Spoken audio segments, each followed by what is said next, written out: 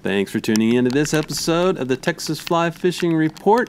This is the companion YouTube channel to www.texasflycaster.com, where you can go to find highly detailed information about fly fishing in Texas.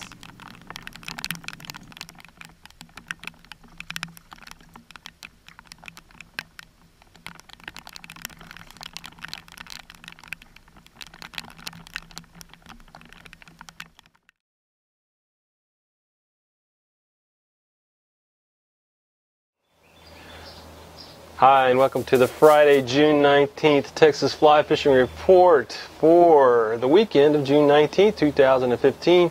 My name is Shannon, and as you know, this is a supplemental video for the website www.texasflycaster.com.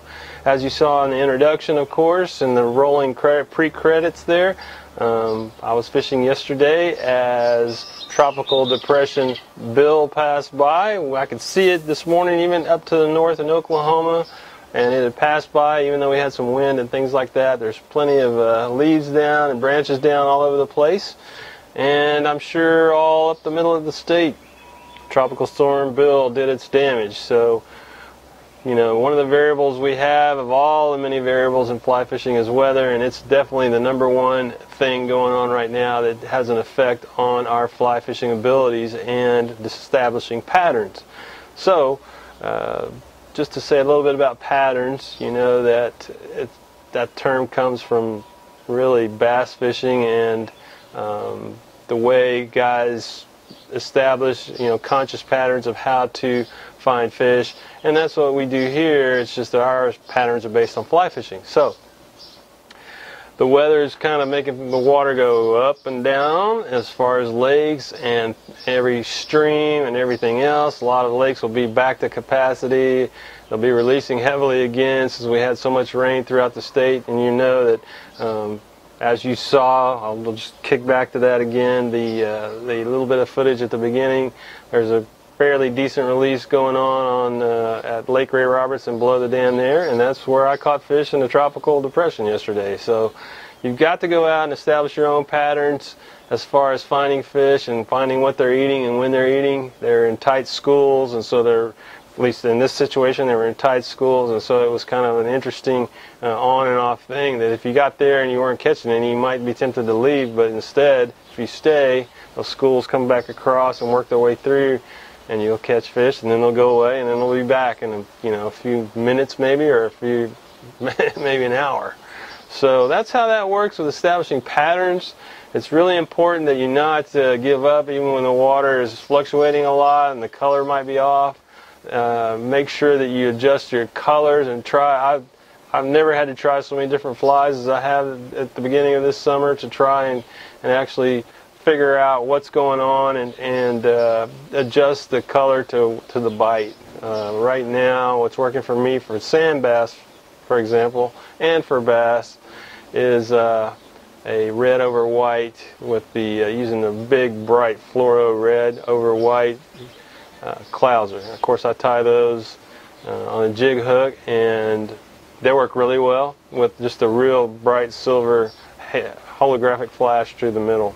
So anyway, that's your idea of what you want to do as you're pursuing fish this weekend, is try to establish your patterns and don't count on them lasting because of the water fluctuations. Lake Ray Roberts is boat worthy now according to TPWD sources, but their boat ramps aren't open. So that means that if you, for that lake for example, and several other lakes around here, if you wanted to get on the lake, you better have your boat already there, because there's no way to launch boats still on these lakes because they're so high. I would suggest, if you have an opportunity and you're in North Texas, you look towards the west. Even Bridgeport, a notoriously low lake for many, many years, is filled to the brim, and they're releasing water there, but you might be able to have a better chance of actually getting on that lake if you have a boat.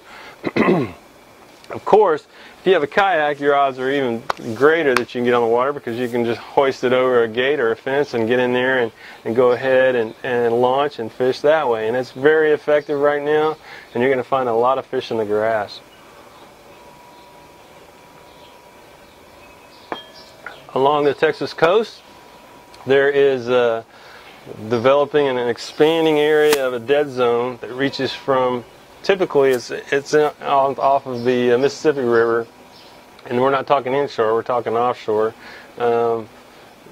all the time off the Mississippi because of all the fresh water flowing out there. Now, because of all the fresh water flowing out here in Texas, we've got a situation where that dead zone, that little drawing, it looks a lot like overlays on the drought map, is starting to stretch down the Texas coast and you know, reach down on the offshore along the Texas coast. So we're very wary of this dead zone effect, and got to keep your eyes on that. But the inshore people are going to be affected, you know, in the bays and stuff like that by the huge inflows from the rivers that drain off into the inshore and eventually reach offshore. But it's a interesting phenomenon, not a good effect. It also leads to blooms, multiple blooms and things like that that will really be devastating should they develop as expected. One good thing I would think that would come from a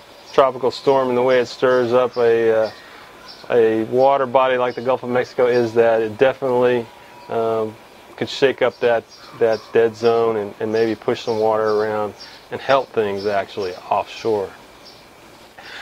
In conclusion today, I hope, of course, that you got your eyes on that video first. Always be sure to read as well as watch. Read at www.texasflycaster.com. What I have here is really a cool thing that I kind of thought of for using. You know, we have hooks that get dull. You got to sharpen your hooks, right?